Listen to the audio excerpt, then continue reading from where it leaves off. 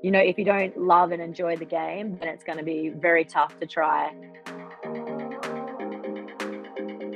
If you're trying to become an elite athlete, you really have to love what you're doing and really enjoy it. There's a lot of lows, a lot of highs in elite sport, and if you don't love and enjoy the game, then it's going to be very tough to try stay at the level that you need to stay at as an elite athlete. So yeah, really enjoy it, really love it, but then also have a balance, have something that you enjoy outside of hockey or outside of whatever sport that's in. So being balanced, but also still following your dream because you love it, really.